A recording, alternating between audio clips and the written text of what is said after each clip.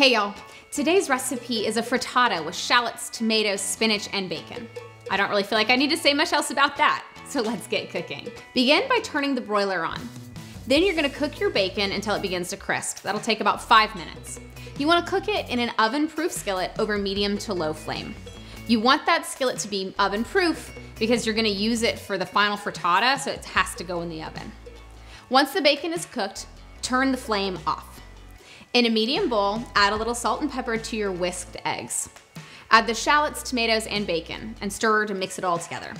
Don't just pour your bacon into the bowl. You actually want to scoop it out of the skillet because you want to keep the fat in the skillet for later.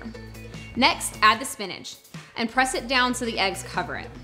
Reheat the skillet with the bacon fat in it over a medium-low heat.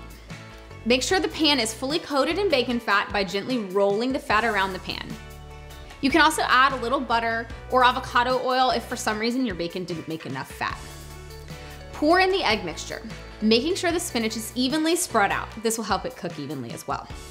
Cook for about 5 minutes until the edges are firm, but the middle is still jiggly. Then move the skillet to the broiler and cook for another 1 to 3 minutes until the eggs are set on top.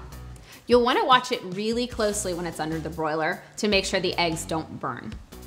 Once the eggs are fully set, take the pan out of the oven and let it cool for at least a few minutes before cutting. Now hand me a fork and let's eat.